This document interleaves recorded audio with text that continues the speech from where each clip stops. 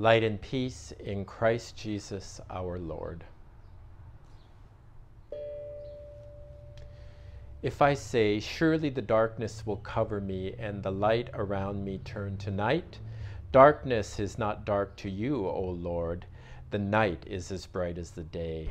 Darkness and light to you are both alike. Let us pray.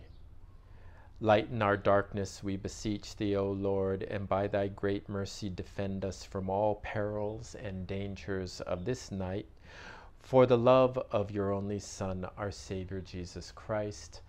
Amen.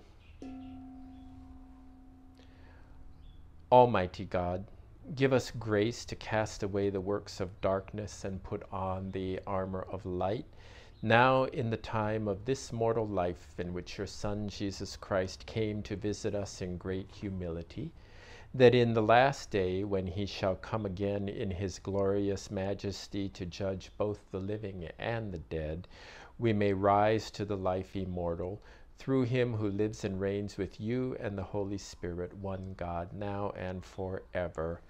Amen. O gracious light, pure brightness of the ever-living Father in heaven, O Jesus Christ, holy and blessed. Now as we come to the setting of the sun and our eyes behold the vesper light, we sing your praises, O God, Father, Son, and Holy Spirit. You are worthy at all times to be praised by happy voices, O Son of God, O Giver of life, and to be glorified through all the worlds.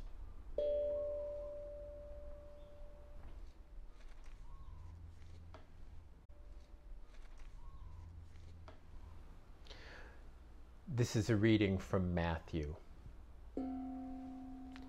Because you're not yet taking God seriously, said Jesus, the simple truth is that if you had a mere kernel of faith, a poppy seed, say, you would tell this mountain, move, and it would move. There is nothing you wouldn't be able to tackle.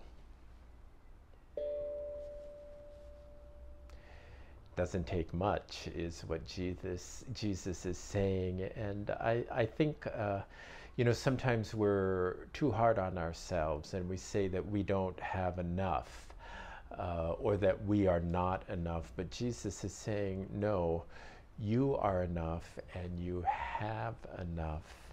It's just a matter of taking the leap of faith in order to show ourselves that we are worthy in God's sight and that we are capable of doing great things for the building up of the kingdom, not only by having faith in God, but by having faith in ourselves.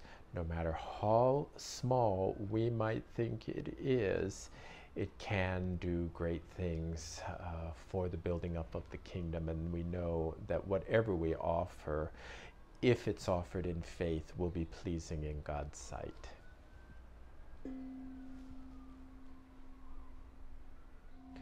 Blessed are you, O Lord, the God of our fathers, creator of the changes of day and night, giving rest to the weary, renewing the strength of those who are spent, bestowing upon us occasions of song in the evening.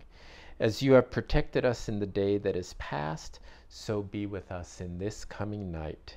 Keep us from every sin, every evil, and every fear, for you are our light and salvation and the strength of our life.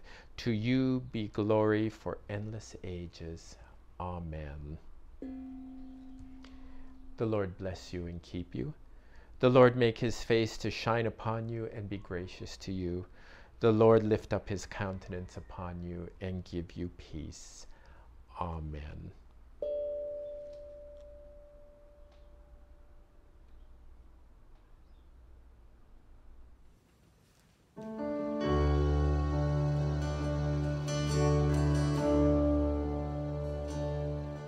Every time I try to make it on my own, every time I try to stand and start to fall,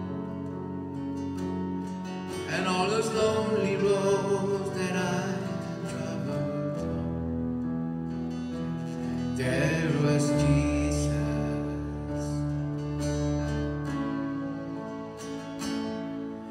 And the life I've been came crashing to the ground.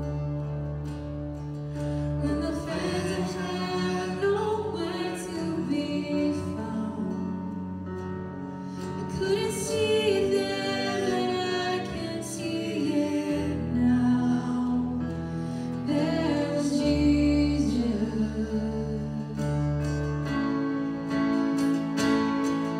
In the waiting, in the searching, in the healing and the hurting, like a blessing buried in the broken pieces. Every minute, every moment, where I've been and where I'm going, even when I didn't know it, I couldn't see it. There was Jesus.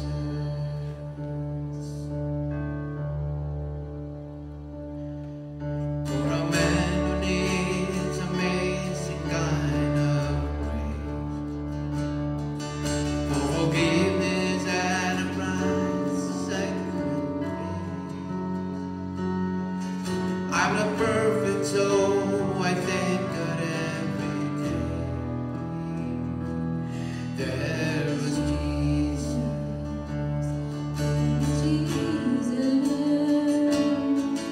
In the waiting, in the searching, in the healing and the hurting, like a blessing buried in broken pieces. Every minute, every moment, when I've been and when I'm going, even when I didn't know it, I couldn't see it.